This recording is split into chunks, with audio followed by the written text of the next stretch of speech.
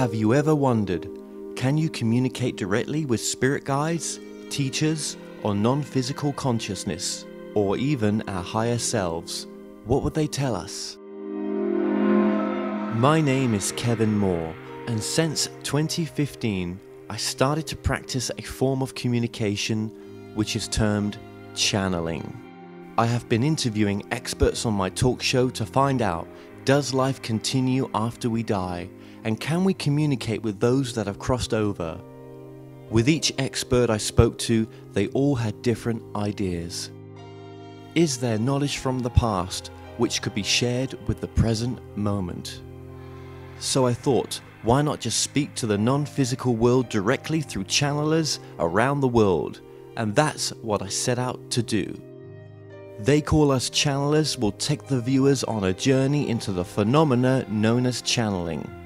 And my main goal with this docuseries is to bring a new understanding and awareness to channeling by looking within ourselves and asking, is it truly possible that we can all use this innate ability?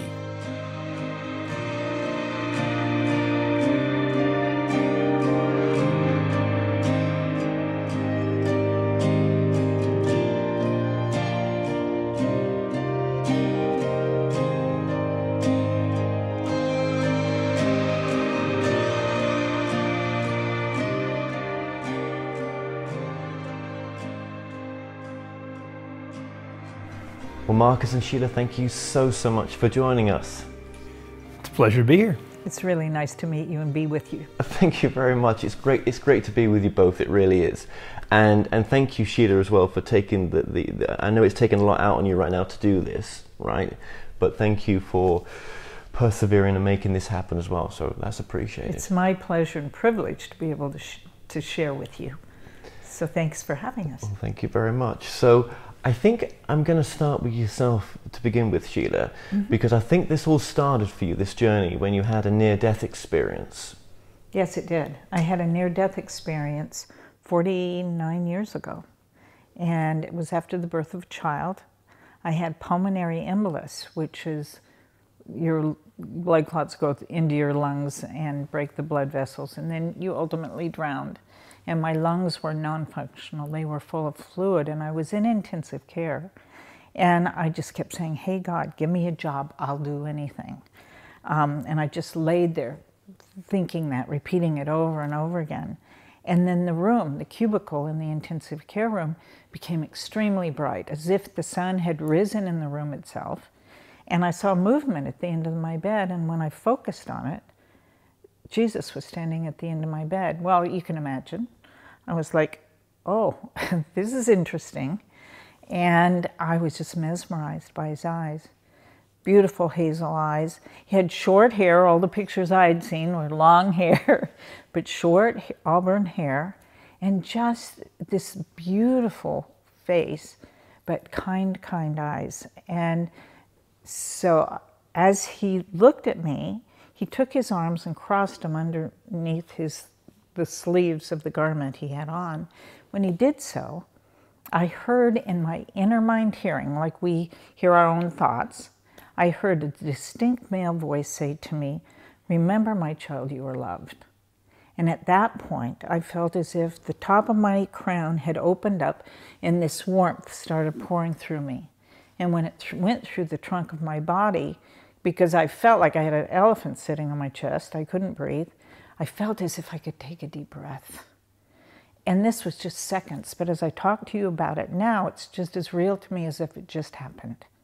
And then I started getting better.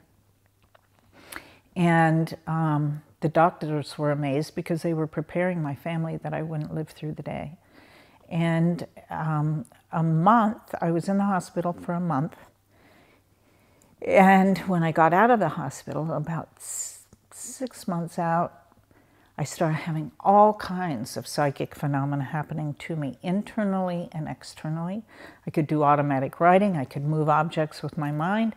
I could hear clairaudiently, like we hear our mind, like I heard Jesus's voice with messages that were being given. And then I tranced spontaneously and became what it was called then a direct voice trance medium. the word channeling wasn't even coined then as part of this work. So this work started happening through me, and here we are today. And just going, thank you so much for sharing that, by the way, that's fantastic.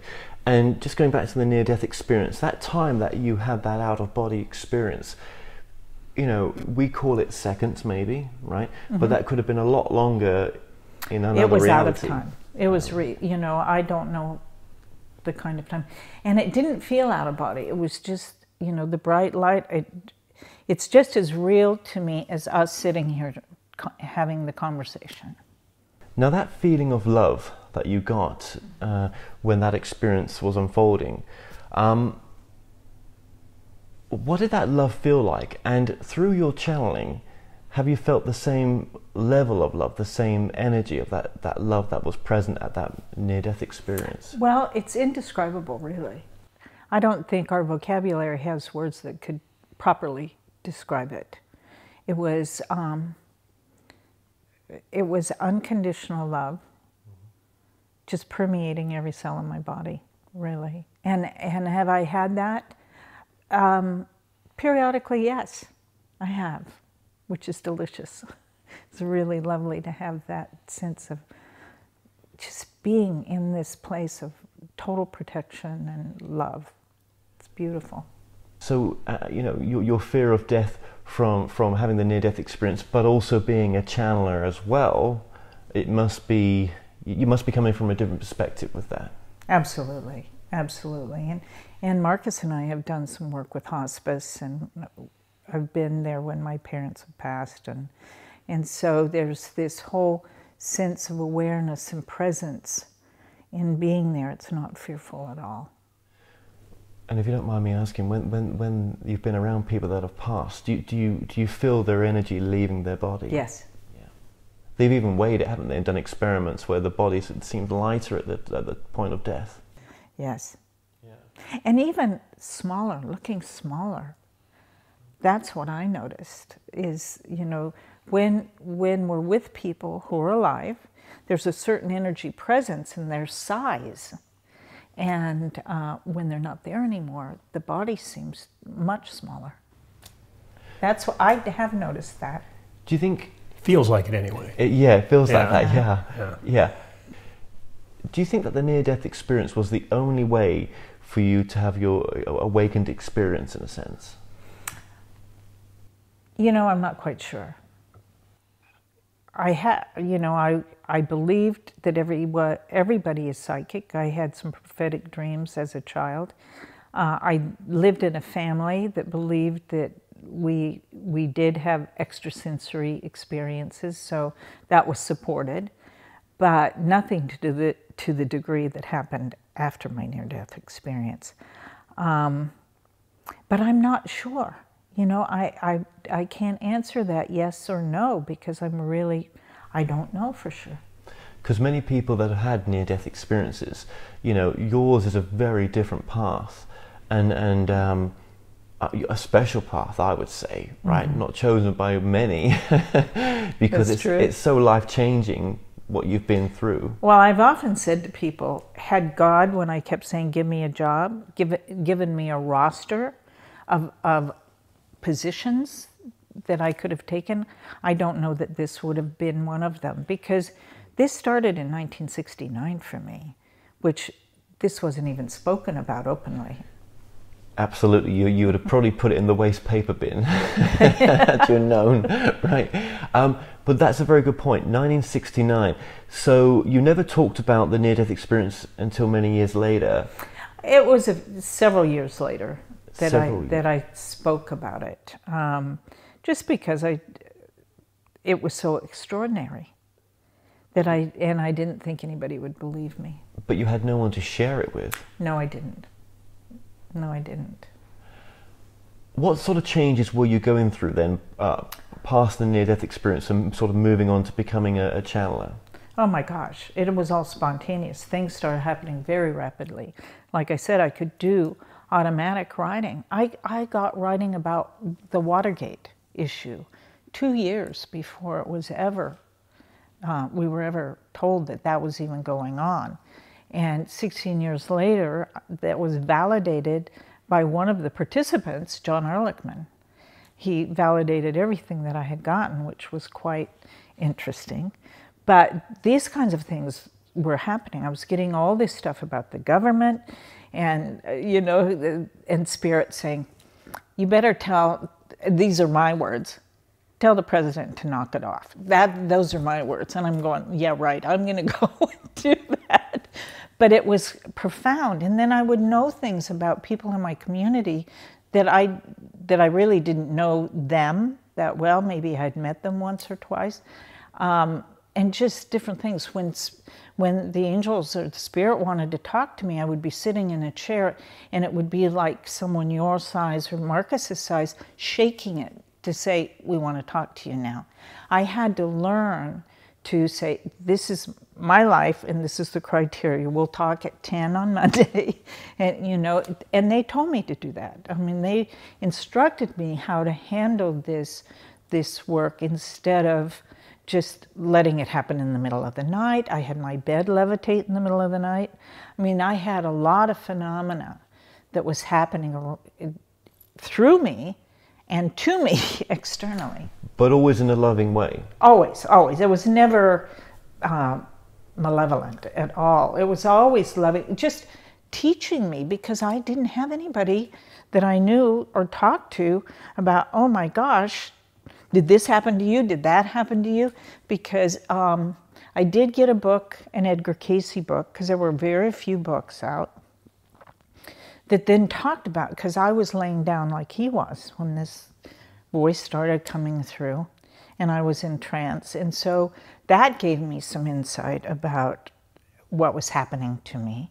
But it was really Spirit that was teaching me and assisting me. And then I did have a very good friend that then would assist me. And then scientists found out about me. I don't know how. I was living in the mountains in Colorado with 3 little kids and invited me to go to a conference on psychics and scientists. It was put on by the University of Miami, which I met several physicists that were researching psychic phenomena, and I was tested by them. And what that did for me was it kind of gave me the good housekeeping seal of approval. You're not crazy, you're psychic. Because back in that time, I didn't have anybody to really speak to about it. That's just so incredible, and I really appreciate you sharing this, because it's going to help so many people who will be going through something even similar nowadays in some respects, especially when they come from a religious background. Oh, right? Definitely, yes. So okay, so your new life was kind of forming, but what was happening to your old life with your family? Was that kind of disintegrating at the time? Well, like I said, I had this brand new baby and I had 2 little children at home. And that was my thing. I was going to be a mom, and we were living in the mountains of Colorado, and it was terrifying for my husband at the time, because here he'd almost lost me. You know, I almost died. There's a brand new baby that was premature. I mean, he had a lot on his plate, and then all this crazy, weird stuff started happening to his wife that it was shocking.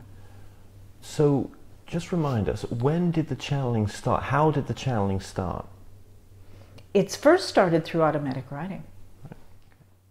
And then that progressed almost immediately. Well, then I had the clairaudience. I could hear the messages. And then I was doing automatic writing because Spirit had told me a lady in my town to contact her. I didn't even know who it was. They gave me a name. I didn't know what was going on, and I called her up. And it turned out that she was a county health nurse. And there was this little pocket of people interested in parapsychology and metaphysics. And I called her and said, this is what's happening to me. And she said, I'll be right over. And she brought another woman with her who happened to be in their little group. And she said, well, show me what's happening. And I started doing the automatic writing, and I tranced spontaneously, and the writing kept going, and it was 4 hours. And when I came back, she was holding my hands and she was calling my name. And I didn't know it had been that long. And what I was told is my whole face changed. I became someone else when that was happening. And then from that point, I was laying down and I was doing, what was that? I was laying down and then it became a direct voice. Did you channeling. ever, thank you, did you ever challenge it? Were you ever like, you know, can this be real? You know, am I losing my mind? Well, there were moments that I thought that, but I was having so many confirmations that were being given me through the information that was coming that I trusted it. But the other thing is I made that commitment. What kept me going, it was my commitment to God to stay alive.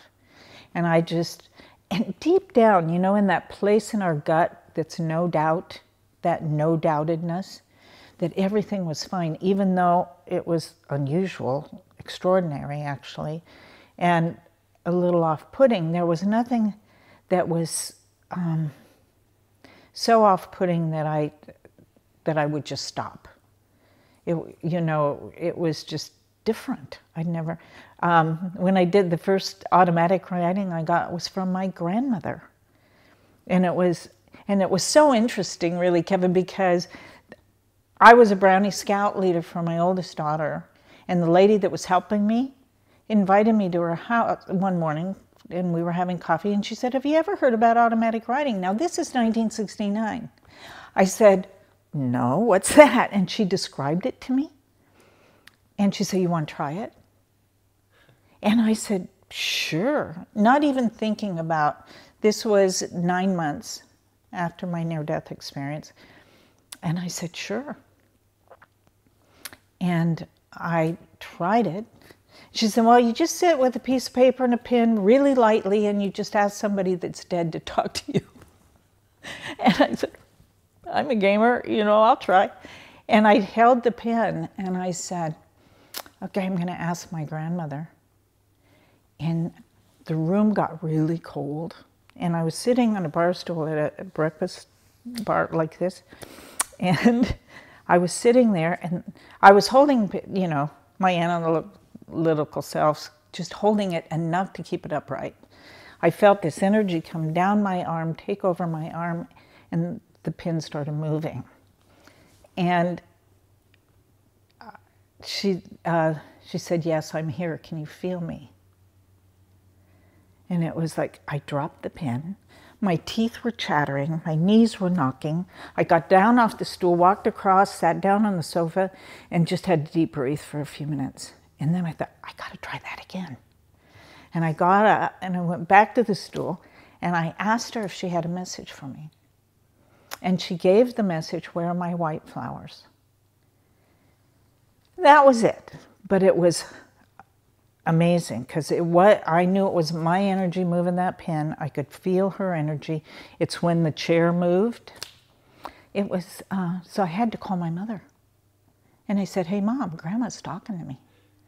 And she said, "Oh, really?" And she wants to know where our white flowers are. And my mother knew immediately what she was talking about. It was a flower bed. They had sold the property and building, condominiums had been built on it, but she had her favorite flower bed had Easter lilies in it with red roses around it, and that's what she was talking about. My mother knew immediately. So that was the first time. And that's a great story. Thank you for sharing that, because later on, I'm just going to, before we wrap this up, I'm just going to go back to that story for a reason. There's a reason you brought that up as well. Thank you. So just moving the story forward then.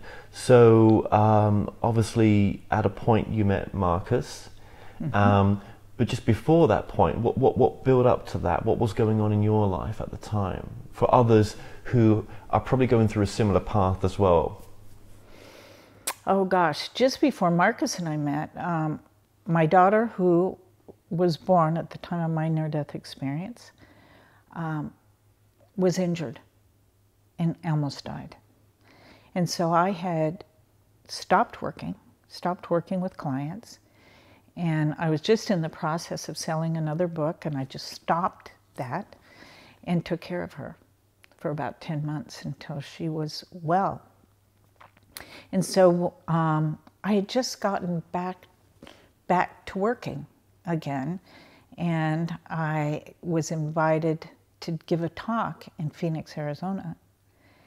And I had told my daughter, I'm ready to get my life back. She said, well, go get your life back, just like that.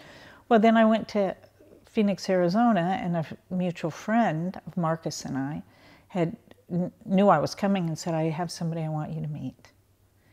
And I went to Phoenix, and we met the night before the talk just to have a glass of wine, and Marcus was the friend she wanted me to meet. So beautiful. I got a life back. and Marcus, your spiritual search as well prior to meeting together, I mean, what was going on in your sort of background there as well? Were you on a spiritual quest, or were you looking at the understanding of what consciousness is? Well, when I met her, I was very definitely on a spiritual path. Yeah. I'll give you the quick backstory of my kind of evolution and arriving at this point here. The first spiritual experiences I ever had, or the first, moments of inquiry for me, revolved around having out-of-body experiences when I was a 13, 14-year-old kid. And because I was raised Catholic, I was raised in a belief system that believed in evil and the devil and Satan, and this was my belief system at the time. So as I'm in a state of night paralysis, or the vibrational state where you can't move your physical body, you're awake, you can't move the physical body, frightened, it was so scary that I would dread going to bed at night, because I knew this state was going to come on. I would sometimes end up on the side. I would end up on the floor. I was out of my body, and I was holding on so tight to losing control, because I thought I was going to lose control or be taken over. And this finally it passed, but it kind of shut me down, I think is the best way of putting it. And I literally shut down for about 20 years. And I stopped going to church. None of that stuff was making any sense to me anymore. So around 15, my mom finally, she was great. She said, all right, if you don't want to go to church, you don't have to go to church. Fast forward to when I was 23, I don't know why I'm telling you the story, but when I was 23, I actually was invited to be my father's sponsor into the Catholic Church. Now the joke in the family was it was the blind leading the blind, of course, and that was kind of an ironic, fun moment for me. And then, life goes on, and then in my mid-30s, with a number of life changes, is when I woke up again, and I really started exploring. And we were talking earlier about near-death experiences and Raymond Moody and all the research that had been, So my quest, Kevin, was simply wanted to know, why was I here? Who am I? Why was I here? And where am I going? I mean, those are the three questions that I was asking myself, and I dove in.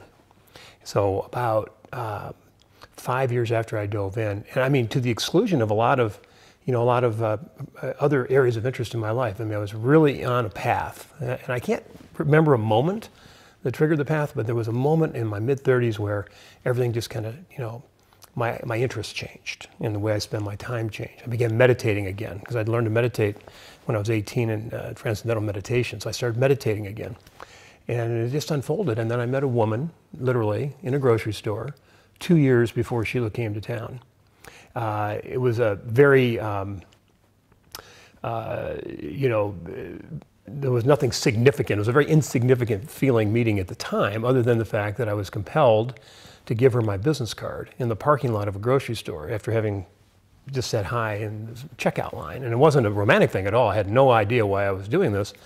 Gave her my card. She called me. About a week later, she had just moved to Scottsdale, Arizona. And it turned out that a buddy of mine was coming into town that night. The three of us got together for dinner. They ended up living together for 4 years. She gave me Sheila's first book, The Fifth Dimension, Channels to a New Reality. So you can see how the story's coming together, right? And that was, so I read the book, and I loved the book. The Fifth Dimension was, those books, Kevin, where that book jumps off the shelf at you when you need to read exactly what's in that particular book. And that was what happened with The Fifth Dimension for me. So we became good friends, her friend and I, and my friend, of course, was dating her. And she said, hey, Sheila's coming to town. You want to meet her? She's going to do a speaking engagement. And I said, yeah, I'd love to do that. So we met at the Phoenician Resort. And through a series of interesting kind of synchronicities, a lot of really interesting things were happening in both of our lives for us to come together about a month later. And we went down into the Havasupai Indian Reservation down the bottom of the Grand Canyon, and we were able to participate because we had friends who were good friends with the medicine men down there, so we were able to participate in their ceremonies and sweat lodges and hang out with them for 5 days. And so we went on a camping trip for our first date, and for 5 days. And when we came out, and I'll finish the story with this, when we came out, we had a group of people in my home, about 25, 30 people came over to meet Sheila and meet Theo, because I'd never met Theo before. Because when I met her, I kind of came out of the metaphysical closet. I could no longer hide my spirituality, hide the experiences that I was having, because I was probably still attached to what people thought. Because my world was a pretty linear, 3D, world. It wasn't a 5-dimensional world quite at that point, And so after everybody left, and we went outside, and we had a really beautiful backyard, and we walked out back and sat down, and I said to her, "Wow, this has certainly been interesting. What are we going to do on our second date?" She said, "I don't date." So I said, "All right, let's get married." And so we made a decision that night for her to move. I had a 9-year-old daughter, and at the time, and there was probably 100 reasons why it wasn't convenient for us to be together. For either one of us. For either one of us. She's up in Fort Collins, Colorado, and has a whole life going on, and so it was pretty, a lot of family, and so it was interesting, and so we just knew we had to be together. Let's just talk about when Theo came to you, and who was there before knocking on the door. Okay, the first spokesman that came through me was Orlos. And Orlos told me that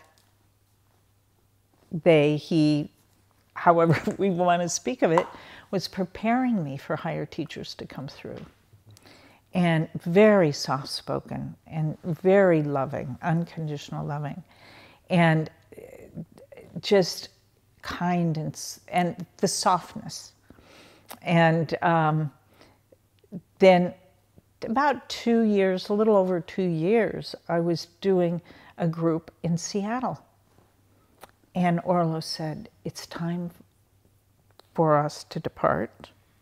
The higher teachers are here." And in that group, Theo came in, and it was amazing. Loud, very computer-like sounding. In fact, I came out of the trance and people were saying, "Is your throat sore?"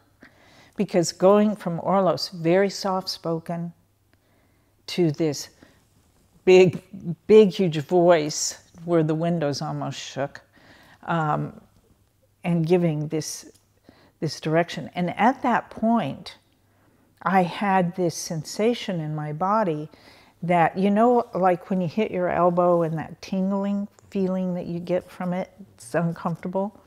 I had that going on in my neck, my upper head, everything when they took over. And it was an internal thing, a nervous system thing. It was so uncomfortable. And for about a week when they would come in, I would have that same energy in my body. And I said, if this is going to continue, I can't do this. It's too uncomfortable. And they said, no. We're just balancing out your cells with our vibration so that it can blend. And it was about 5 days, probably. Was there any point in your journey, I'm guessing, that, doing this for many years, traveling as well, I'm guessing it was a lot of fun. You knew you were helping a lot of people. You were doing your part to serve as well. It felt very loving. But was there a part where you was like, I don't want to do this by myself anymore? Oh, sure. And there would be moments where I would be tired and, and maybe having a particularly not easy client. I would think, I don't want to do this anymore. It was great when it was really helping people, but if you'd have that one person that was just difficult, not so great. And then I'd get a phone call from somebody telling me how much their life had changed, how much help it had been to them. And then it was like, okay, one more day. But like I told you before, what kept me on path, because there were many times I could have quit and thought about it. Because there were, early on, you know, this wasn't something I went into social situations and went, ta-da, guess what I can do? Because it wasn't accepted. Right. It wasn't accepted. So I had to learn how to navigate when people said, well, what do you do? To see if I could tell them fully what I did. You know, how I would do it is I would say, oh, I'm involved in metaphysics and parapsychology. If they knew what those words meant, game on. If they didn't, it was just like their eyes would glass over, go over their head, and they'd change the subject. So I had to navigate who I could talk to. But just stayed on course because I made the commitment to be here. But then I'd have those moments that were extraordinary with the messages. Every time Theo speaks, I learn something new. And and every time it expands. And it depends on the group, of course. It depends on the questions. As Marcus says, we're only limited by our intelligence and curiosity. And so if there are people that are intelligent and curious and they're asking really great questions, it's amazing. So that keeps me going too, because I've learned so much, and I'm continuing to learn all the time. Absolutely. And just before we move on, just with that trance channeling, after interviewing 70-something channelers, it's a rarity. It's a rare thing, and it's a special thing. And it's not, I don't know if it's something you can teach. It seems to be something that's you either can do or you can't. I don't know. What's your take on it? You know, I encourage people. I share my experience with them, but I think it is something that you have to be available to. A lot of people say, I want to do what you do, that have no idea what it takes to do what I do, because it looks easy. But what it takes on your physicality, your physical body, and the energy that it takes, you know, I've had this evolution now of almost 50 years. So it's very comfortable for me, and the energy blends. And so as I said in the beginning, I had all these things happening that were extraordinary. But I don't know that you have to be available to it. I don't know that you can teach it unless somebody's, and really the teaching is just letting somebody know they're okay. That's the biggest thing. Yeah. Sheila has a reputation, though. I would differ with your answer just in one respect. I think that, because I've observed this for 20 years now, I've observed Sheila and Theo teaching people how to feel safe, like you said, yeah, how to make themselves open and receptive, how to change their thinking and their beliefs so that they are open and receptive without fear or resistance. So I do think there's a teaching in this. I mean, when you and Theo were mentors and catalysts for Esther Hicks to open up to Channeling Abraham back in 1984. If Esther hadn't had the opportunity to come to you, she may very well have found somebody else. But the two of you, the 13 of you, I guess we should say, were very instrumental. At least how Esther tells the story about them assisting in her opening up. And since then, of course, since I've been working with you, I've noticed hundreds and hundreds of people have come through our various mentoring programs and live events and retreats and so forth who have been guided by Theo, who've asked specific questions of Theo. How can I become more open and receptive to receiving guidance? So I think that the answer to that is both, I think. Well, let me just ask you, are you still sort of friends with Esther? We're well, yeah, I would say we're friends. Do we interact? No, she's very insular and very contained, and has been when Jerry was living as well. But I know I could call her and we'd have a great conversation. It's just, our lives are certainly on our own track. Absolutely, absolutely. So if I was to ask you both then, what is channeling to you nowadays? And if you want to answer that individually, because obviously I'm guessing the answer over the years has evolved, or maybe it hasn't. Well, see, I think all of us are channels in whatever way is psychologically and emotionally comfortable for us. Giving your body over to allow the information to come through like I do, and as you said, is rare. But we all channel in whatever way. You know, writers, musicians, artists, they're all channeling in that way, that the information comes through them, or the piece of art comes through them. I mean, in your own experience, you are a channel in the work that you do, and in many ways, you know, that's the time we're living in now. And I've known that from the beginning, that if I could do this, everybody could do this. And we're meant to do it in those ways that we can. And it will develop over a period of time as we're comfortable with it, as it did with me. I think the answer to that evolves from our own personal experience, because for me it's changed. You know, when I first met Sheila, I thought that channeling was for somebody, I was not even considering the possibility myself personally of having, even though I'd had a lot of experiences. I think people, you know, they start thinking, you know, at the beginning of their journey that it's for somebody else, and then through their own personal experience, they begin to realize, hey, wait a minute, I'm having experiences. It may not be someone's, you know, angel speaking through my physical body like it does for Sheila, but we have clairvoyant experiences, we have out-of-body experiences, we have experiences of clear guidance, I've had angelic, you know, I've had conversations where I could hear with my physical ears angels, for instance. So there's just different experiences that you begin to have and go, wow, I can do this too, you know. And that's at the core of our work with people, and we do a spiritual and psychic exploration program on live and retreats as well. And we actually put people in a position to have their own personal experiences with Theo's guidance. So that's why I say it can be, going back to it being, it can be taught, I think, to that degree. And then all of a sudden you realize, hey, yeah, I can do this too, even though it's not the same expression. In this work, when it comes to discernment, like any field, one thing I've learned on this journey, I thought after interviewing nearly 800 people on my YouTube channel, I thought I had a grip on it, but I didn't. And what that is that spiritual teachers who aren't living their truth, and discernment as well. So when it comes to discernment, how do you guys, what would you guys say to that? Oh, I think we all have to be discerning about anybody we work with and anything we believe in. I mean, we all have a barometer in us of truth, and we have to pay attention to that and not give our power away.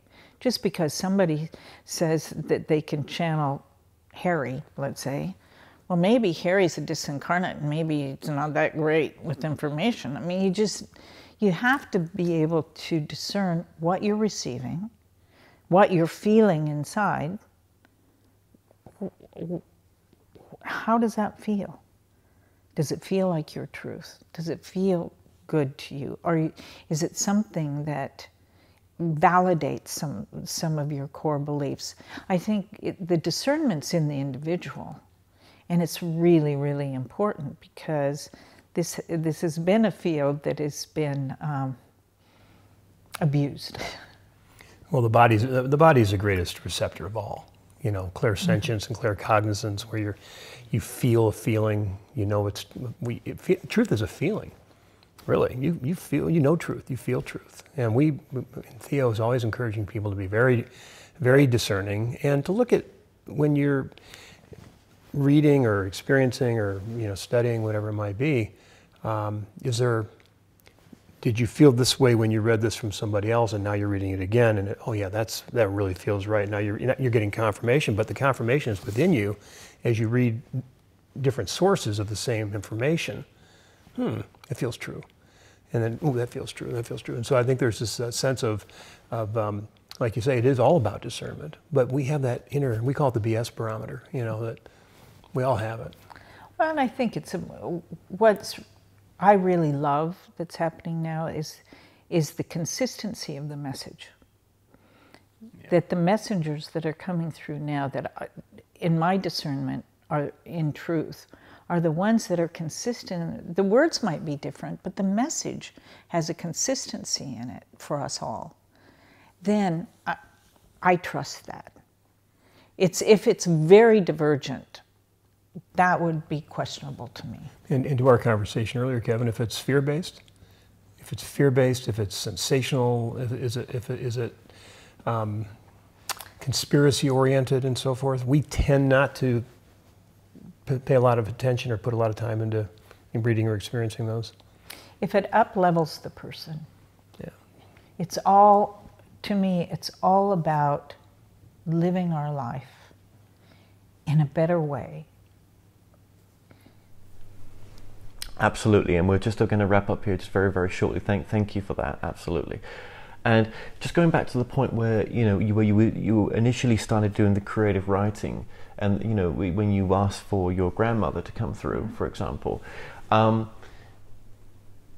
when we channel someone like our grandmother or our loved ones, I always felt that when they've crossed over, that's just a word for this phenomena. It might be something very different, but when they've moved into another space, that they would all of a sudden be all-knowing.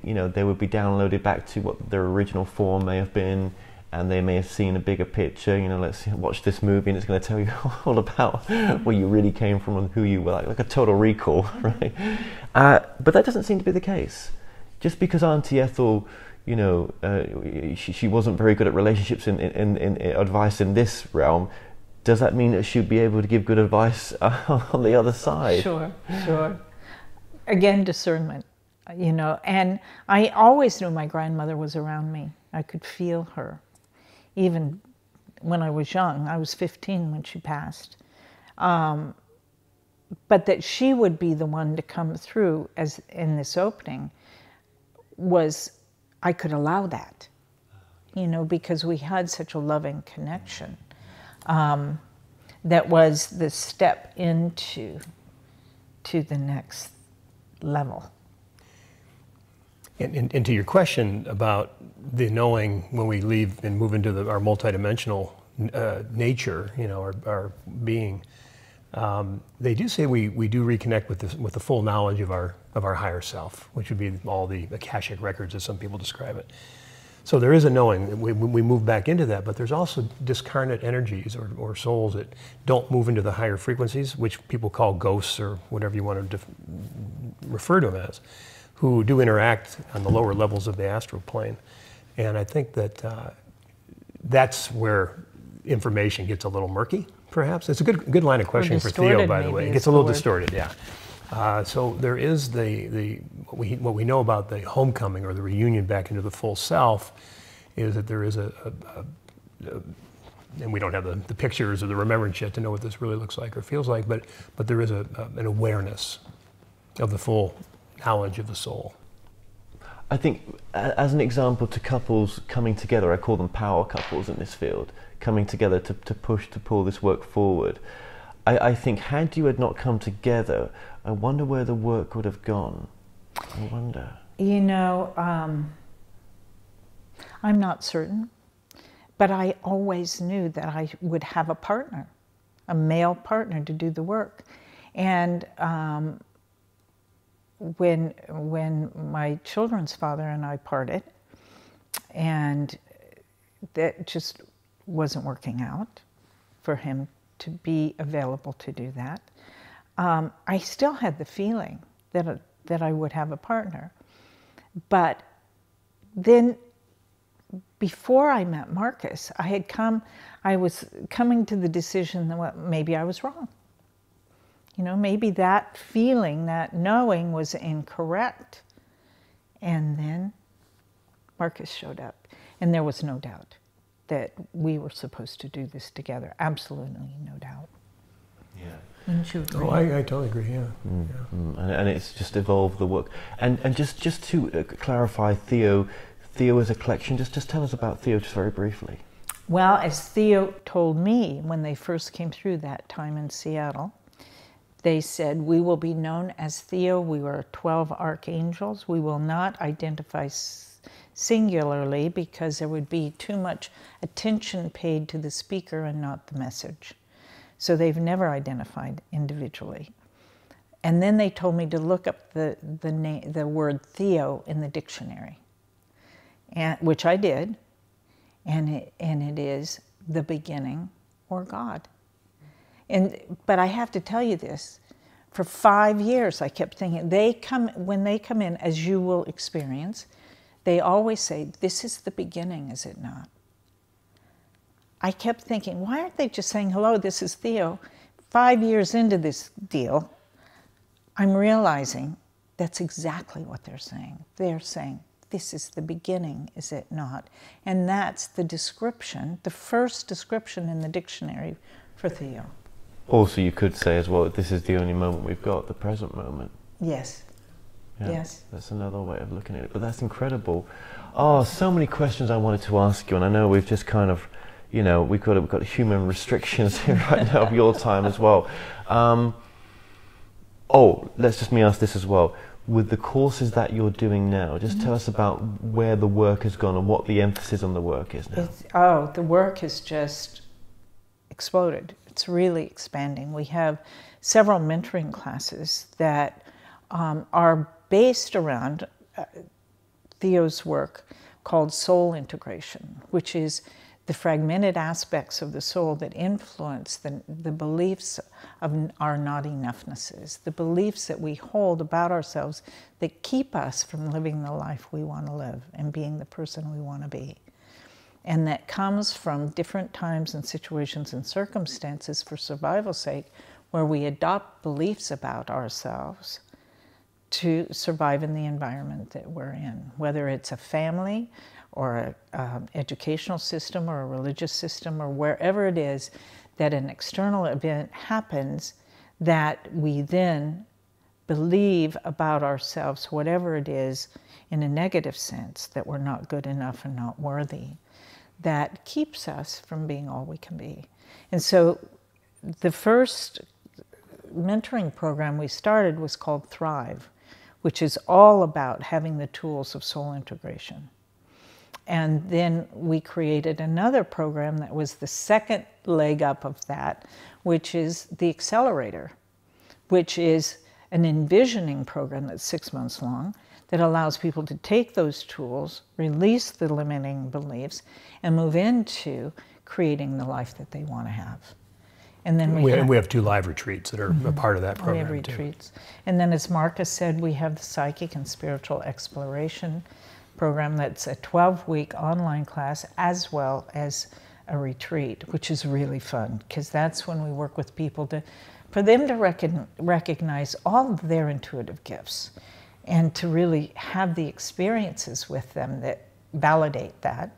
And then we have a certification program for those who wish to use the tools of soul integration in the work they do in the world. We also have a couple 12-month programs too. So we have 2 year-long programs.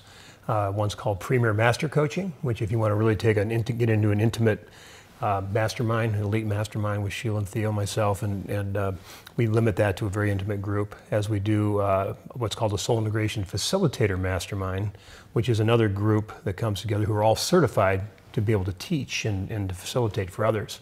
So that's those are kind of our 2 12-month programs that we have. And the last program we have, which is in development, although we do have a live retreat right now, is called The Art of Relationship. And it's Theo's observations, angelic observations on this human experience that we're having and how to begin with the relationship with the self and loving the self so that we can have these incredible relationships in every aspect of our lives. So that's a book and an online training program we're creating right now, and also a live retreat that we began last fall called The Art of Relationship, and it was remarkable to see what was going on with that, the transformation that took place. Yeah.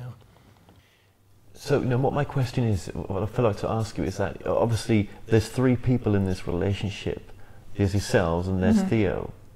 What's that like as a couple? Or have you ever? Does it ever interfere, or is it ever a strange thing to have a third person in the relationship? Well, we have 14.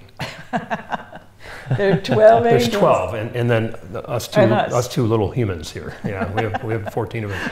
That's a great question. No, it's not uncomfortable at all. I mean, we have an extraordinary job. We have an extraordinary job in what we do, but we have a normal life for us. We live a normal life. We have children, we have grandchildren, we travel, we have good friends, and we love what we do. But how do your kids and the further family feel about the work that you do? Well, They totally agree with it. My two daughters, my older daughter and my younger daughter, who I say this is her fault because she was the one that was born at the time, work in our company. And they're very... We think we've got their approval. That's beautiful. We're not sure, but we no, think. That's great to have a family business. I really like that. You must be so grateful that that's turned out that way. Absolutely. It's wonderful to have them. Because I've got others that I'm going to meet, for example, Lee Carroll, who's going to be very honest, that actually they all walked away from him, and others this happened to as well. Mm-hmm. Well, it was difficult for their father, my children's father, but the children grew up with it, you know.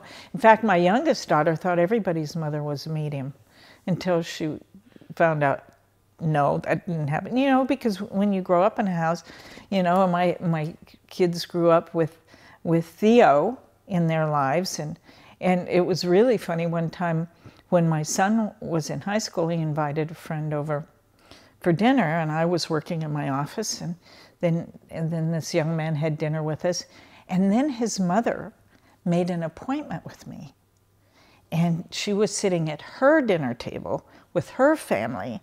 And she said, oh, I'm going to go have a session with Theo tomorrow. And her son pops up and goes, Theo, oh, I know Theo. It was so funny. So it was just part of our lives. But let's be clear. I know we've got family and certainly some friends that think we're completely bonkers crazy. You know, they have to. Well, you do. I do. Well, I think you do too. Well, yeah, probably. Yeah, if we're being really honest, I think that's probably. And I appreciate you sharing that as well. I appreciate you sharing that. Okay, well, let me just say this. Hello. Let me just say this. Well, Sheila and Marcus, just thank you so much for joining us. It's been a pleasure. Oh, it's been a treat. Thank you for being here. Thanks, Kevin.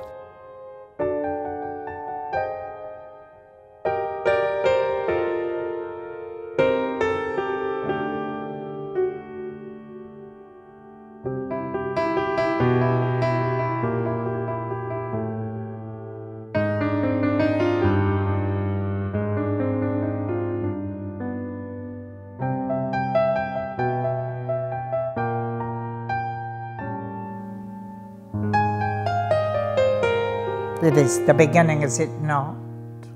We are appreciative of the opportunity to be of service unto you. You may ask? Yes, many questions, right. I first want to ask, did you help to arrange this interview as well? We were instrumental, yes.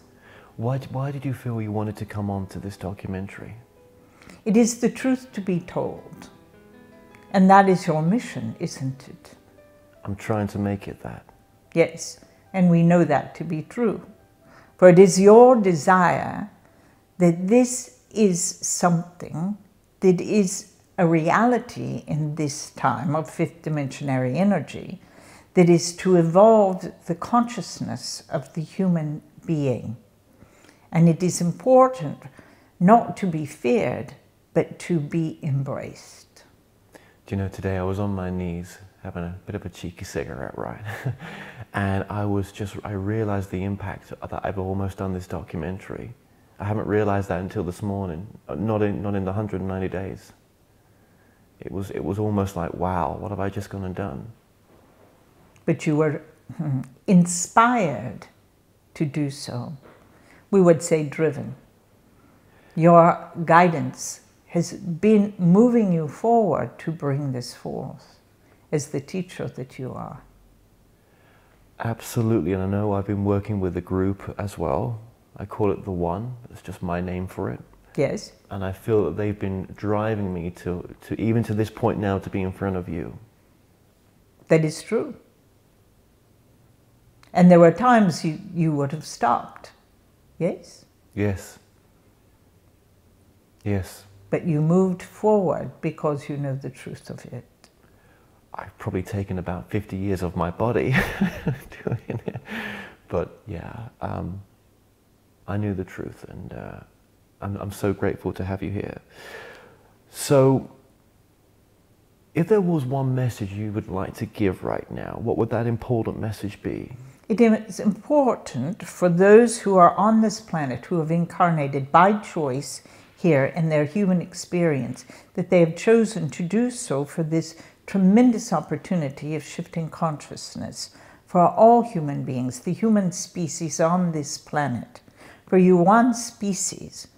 And it is not a nationalist thing, it is a globalist thing, that the species comes together to support each other and the planet itself. So it's of import in this time to recognize the fifth dimensionary energy as a time that is a higher vibrational rate for all to recognize their divinity and mastery. And in doing so, there can be created peace on your planet. But what about for those who in this lifetime never wake up? So for example, my truth on that to begin on this journey was, well, maybe they're not meant to, maybe they're affecting the people around them to see the opposite of the person who's not waking up. That's correct. It's the contrast, isn't it? Yeah, but then my thinking's changed a little bit to thinking, well, yes, it's the contrast, but then what if it's important for that soul to wake up? So they have the ability now with the energy presently that they can. And that's why they've chosen to incarnate now. And for those who are not to be a part of this energy, and you've noticed this as well, are leaving the planet. Yes. Oh, or yes. not coming at all. Or not coming back. Correct. Yeah, I mean, that sends goosebumps down me right now, just you know, that acknowledgement, definitely. But there's also a lot of spiritual teachers with high followings in this reality that we're in right now, and that are not living by their truth as well. Now I feel very, is that, should I be saying these things? But it's what I've observed. And I'm thinking, well, how helpful is that for them and for the people that follows them? Understand this. Beings are drawn to the teacher. Yes? Yes. For whatever reason, they're drawn there for their own experience and awareness. So your observation of that is good, but it is for them to discern, isn't it? Yes. What is the truth? Absolutely, because for me to start waving my arms and saying what's right or wrong is just as much. It's a judgment, isn't it? Absolutely. The difference of judgment and observation is judgment has emotional attachment. Observation is neutral. You may be an observer of this and say, this is their lesson. But if it is a judgment, it's, I must change it, it's wrong. Do you see? Yes, and we could apply that to other ways of dealing with things as well, couldn't we? Correct. To be more observant of it and not to judge the other or whatever the situation may be. But it is also educational in the sense of the judgment to see what inside of you is judging, or whom inside is judging, what part of self. Oh yes, because when you judge another, you're judging yourself. Correct. Right, but when you observe another, you're just maybe even observing yourself. It's an observation of, isn't that interesting? It's an observation of the human condition, possibly. Oh, that's a cool way of putting it, yeah. Right. Yes. And they can be funny, those human conditions, can't they? We find them hilarious at times. Yeah. Some of those conditions are there because that's just part of the human nature, or is it part? No, it must be part of the soul growth. It is. Understand this. Many speak about young, adolescent, mature, and old souls. Yes? And that is true. But what is spoken about is only the human experience that soul has had. And so there are younger souls and adolescent souls. It doesn't speak to the entirety of the soul, the oversoul or the whole soul, but in the experience of human expression. So there are some who've had many, many lifetimes and have learned from those lifetimes how to interact as a human being in a conscious state, an aware state. And then there are the younger ones that are just trying it out. And the greater lesson in the human experience is the learning of emotions. Yes, that comes to me time and time again, that, and emotions in the sense of learning to experience them and learning for them not to take control of you, or... Yes. But many people judge the emotions are good, bad, and ultimately they are just experiential ways of discernment, isn't it, and protection. And your body is, the emotion is the response of the mind to the feeling. Yeah. Yes? Yeah. The mind discerns what its reactivity to the visceral feeling of the physical body. Whether it would be anger or fear or joy or happiness or ecstasy or whatever one might speak of it as. Yes? Yep. Yeah. Yes, and I suppose for the soul, I always think to myself, well, was there nothing better to do on a Saturday night than to come here sometimes, right? So is one of the main reasons why we incarnate here is to learn to master our emotions? It is emotions, but it's also, isn't it exquisite to have a physical structure, your earth suit, to navigate this planet, but it's also to feel those feelings, to touch and be touched. Yes? Yeah. But without the body, you could not have those experiences, to feel the visceral experience of emotion. But then, you know, because we have the human experience, it's almost like it's a double-edged sword where we forget our connection to where we came from. We forget our connection to you, to ourselves, of the true nature of that we're consciousness, my human words are it, consciousness having a human experience.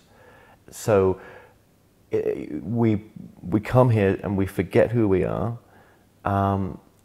but some of us are waking up that we're more than our body. Yes, and that's our teaching. Now is the time in this fifth dimensionary energy is to recognize that you're more than your physical body.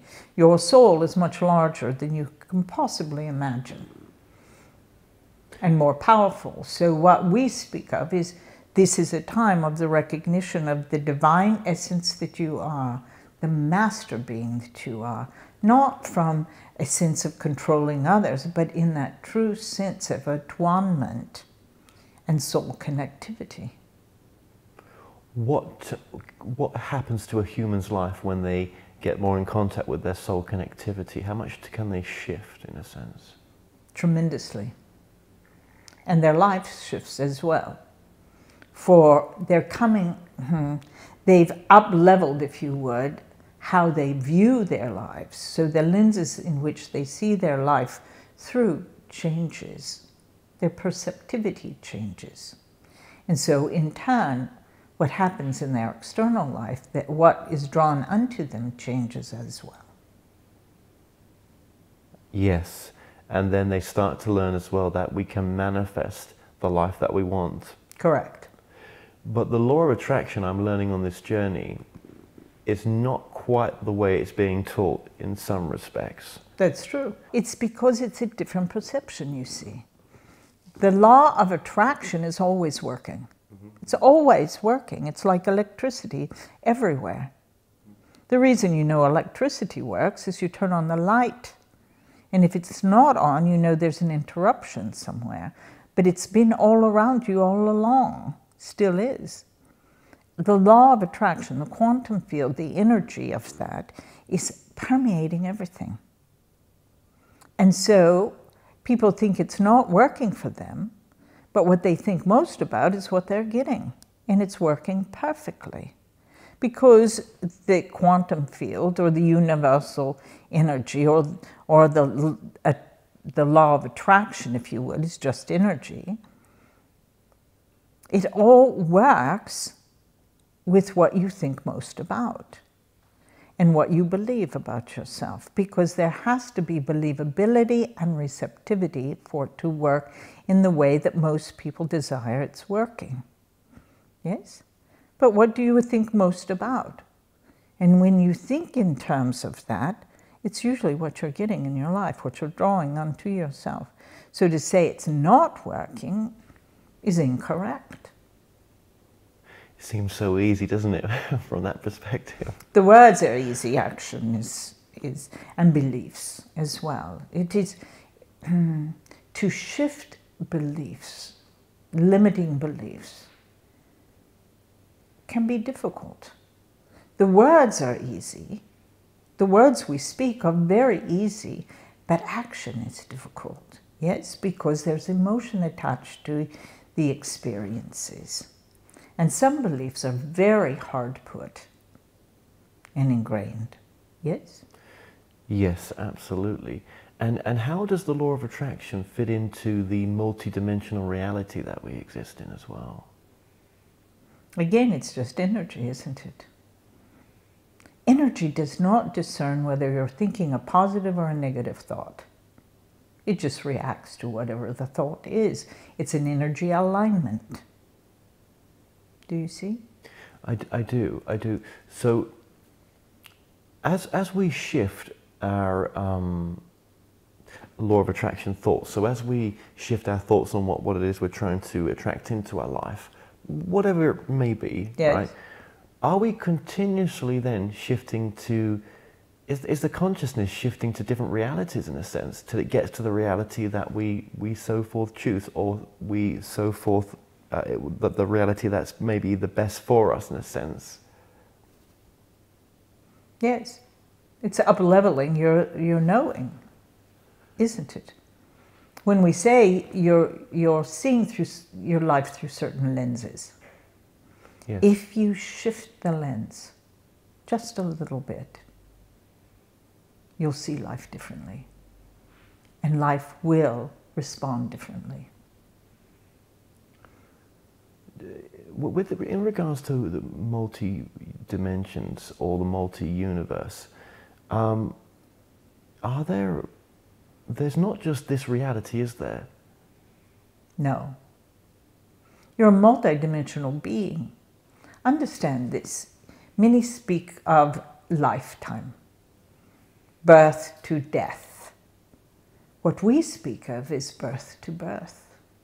The soul births into this physical identity, which you call a body, and it lives a certain number of years encased in this physical structure, navigating the earthly plane.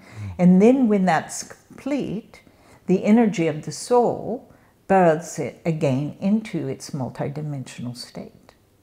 So it doesn't end. Energy is constant, only form changes.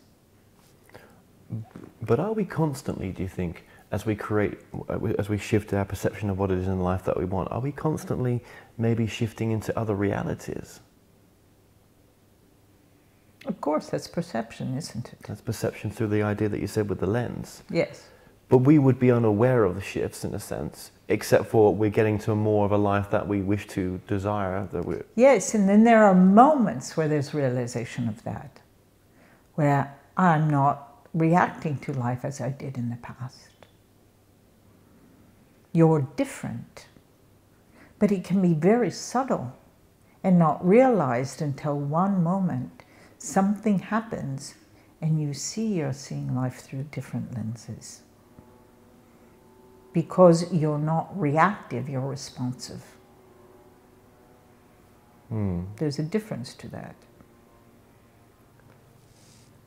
Yes, I mean the way I've seen it on this journey, which is maybe it's just my own perception of it, is that and I don't know why I keep going on about this, but I think it's to know this, that as we shift through different realities or different lenses, different perceptions of this reality, as we're shifting towards a truth that we want or something we wish to pull into our life, that also shows us just how powerful we are, and just that it's not instantaneous. There's a sort of queuing time. There's a sort of, going from this perspective to that perspective to that perspective. Yes. And then a perspective that meets us to where we need to be will arrive, in a sense. Correct. I wish I could say it more elegantly than that. We are aware of what you're saying, but if you think in terms of an ocean liner and how long it takes for the ship to turn, truly it takes quite a distance before a ship can turn in a different direction. So that could be an analogy you could use, yes? Mm-hmm. The ship is still turning, isn't it? Because the captain has turned the wheel, but because of the momentum and the strength, it takes a bit of time for the massive movement. It's not an instant right-hand turn, for an example. Yes? Yes. And that is how you can think in terms of, as perception shift, you're turning the ship. But then present moment is also very important, isn't it? Very much so. Because you're not living your life if you're not in the present, are you? If you're too far into the future, you're into the what-ifs and oftentimes fear. And if you're in the past, there are ruminations of what you could have done differently, or maybe there's anger or whatever might be happening. And so if you're in either place, you're not in the present, are you? No. And how do you stay in the present when there is something that you wish to attract in your life that's not there now?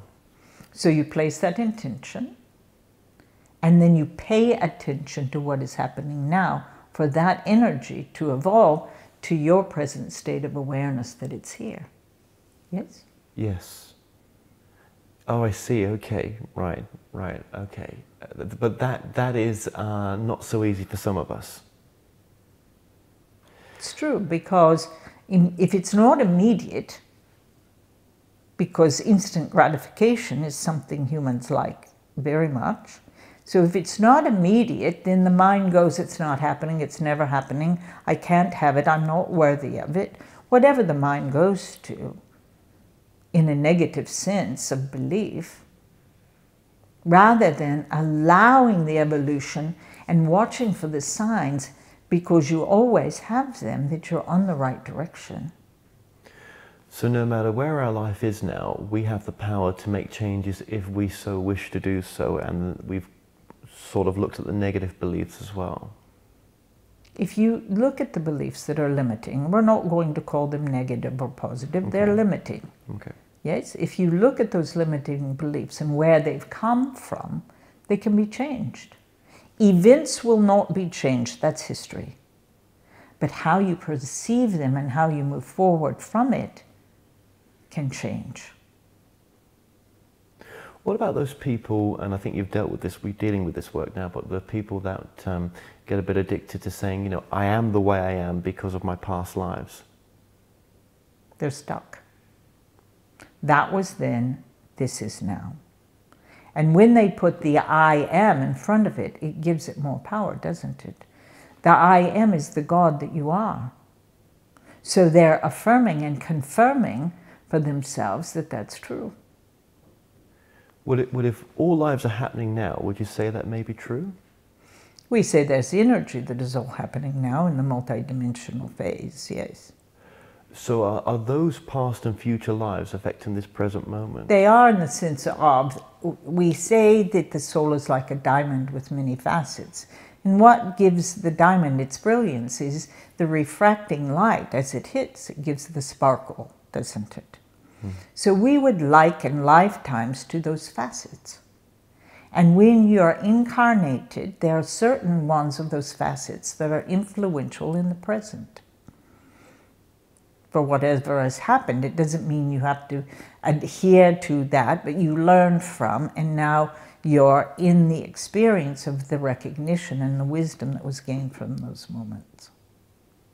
But to not get lost in saying, well, you know, I've got to heal that past life issue in this life now. It's an excuse. Yes, healing it. It's not healing it because the events aren't going to change. The events happened, they're history, yes? What changes is your vision of it.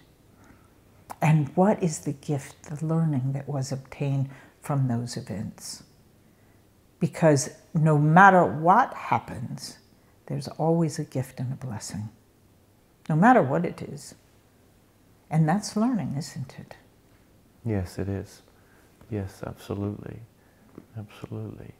What is some of your main teachings right now that you're trying to bring through to this planet?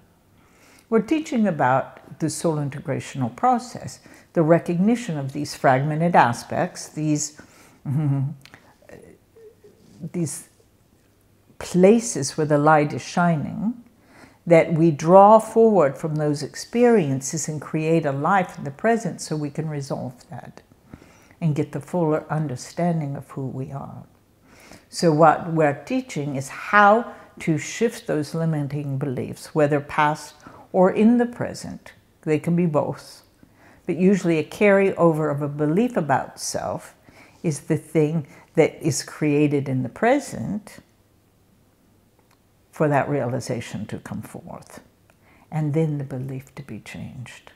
The beliefs that are changed are about who you are and your worthiness. And recognizing that you are a divine master being having a human experience and you deserve to have the life you wish to live. But can a soul that's ready to hear your message as a calling to wake them up, they have to be at the right place though, because if we took this message to other countries where life circumstances are different and they're Yes. just mouth to mouth, day to day, Yes. it could resonate very differently. It would. So we would give them different words for the understanding. And know that those we speak to now can have a reference to what we're speaking about, or they wouldn't even listen. They wouldn't even be attracted to our message. Yes? But there are some in those countries from which you speak that are awake. Oh yes. And know this message. And they will be way showers and leaders to bring those to their awakening. Have I spoken to you before? Not in person. Because I just wonder if this is the same energy if everything is one, is there a connection in the energy that I've met with others and yours? There is connectivity, of course. That's a hard one, isn't it? Everything is one, really, but everything is so separate. It is hard to get the mind around, yes? Yes. Yes. And so where you're coming from, is this is out of time, out of our understanding of the human mind? No, there are 12 dimensions about the earth. We connect to all 12 of them. You're now in the 5th, which is this awakening time. The 3rd was your physical reality, the 4th is spiritual awakening, now the 5th, the ability to realize mastery. And the 6th will be experienced in physical as well, and that will be full mastery. That's when you have peace on your planet. But the others are experienced in their context of energy, but not physically. So we speak from all those dimensions. If I was to cross over, which I don't think my time's just yet, right? But when I do, would I be creating a reality that's as real as this? Of course. Then how would I know this is not the spirit world compared to what the world is which we talk about of being this, the real world? How do you know, how would you differentiate the difference then? Is it different? Energy is constant, only form changes. And because you're in a physical form, that is why you think it's different. I always had the feeling recently that I was asking the questions, have I crossed over already? And then I say to myself, that's the most insane question to ask yourself. But not really, because you are that soul that is existing for all time. So if I'm existing all time, there's a part of me that's already crossed over. Yes, you're in touch with all of it. What if we were to get more in touch with that part? Would it be a more wiser part for us to speak to that's already had this experience? That's your future self, isn't it? that has lived this moment. And yes, you can be in contact with that. The future self, and could that be a future self that's multifaceted, that's multidimensional, that sees? Of course. But there are times when that would be too much for the human mind to contain. Then why am I asking the question if it was too much? For the concept is comfortable, but the actual experience of it might be a bit off-putting. I see. Oh, I see, right, yeah. Yeah. But it's available to us. Yes. As a tool. It can be for those that can keep it in context. There are those that have touched that have the inability to stay balanced. Yeah, I guess maybe it's been knocking on my door. I don't know, why would I be considering it in the first place? Because you have the awareness in the fifth dimension of all possibility. Which is where we are now. Correct. When people talked about a new earth, that was a language that was going around before, I always felt that that wasn't quite the picture. It wasn't quite right. There was some truth in it, but it was more than that. The earth is going to stay the same longer than you'll be alive in this body. However, perception is changing to a broader scope. And that's the new world, if you would. A greater understanding beyond what has been understood before. So if my future self exists, or there's an aspect of me that's already done all this, we've already had this communication. Yes. And are we doing it in a different way this time? Not really. How many times have we done this? Many. Each time you have a new question, it's a new time, isn't it? Yes, absolutely it is. I would not have asked these same questions before.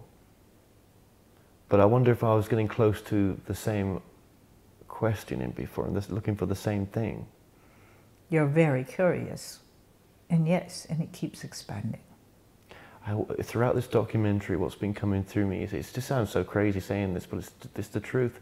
I feel like I've done this before. It's almost like that movie Groundhog Day, where he keeps coming back until he's realized how to love truly himself as much as anyone else. Interesting concept, isn't it? Yes. How these things get fed into movies sometimes, yet there's so much truth in them. Yes. That's how the message gets out many times. So it's not forced upon us, though, this is the truth, but here's an option. Correct.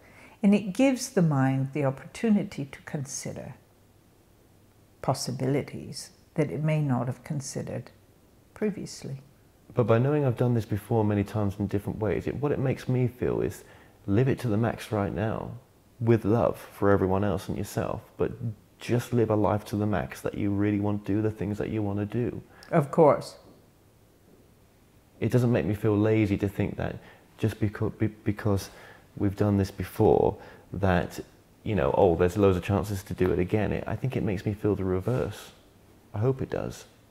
Good. It should. What's the progression of other people hearing this information? Some will be confused. Some will be inspired. Some, it may trigger them to be reactive. But that's good, isn't it? Because if it is provocative enough, they may open to grow and to ask the questions as you have, to find the answers for themselves. And to go deeper than they've gone before. Yes. That would be my only wish. I'm not trying to do this to mess people's minds up or to talk about things that's of no use. I'm trying to open up to where we've gone before. I'm trying to go deeper in the unknown than if we have done this before. Let's go deeper than where we got before. And does that help us? I find it brings us back to present moment more. It does. But it also brings one back to the knowing of who they are. And that essence of who they are is that divine being, the master.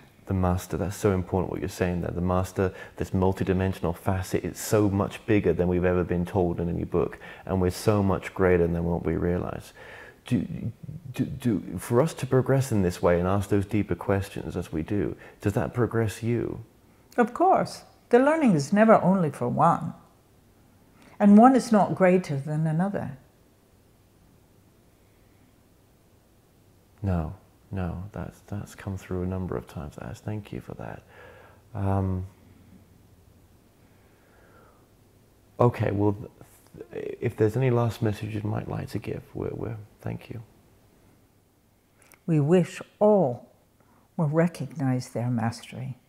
For if you could see yourselves as we see you, there would be no discontent, only love.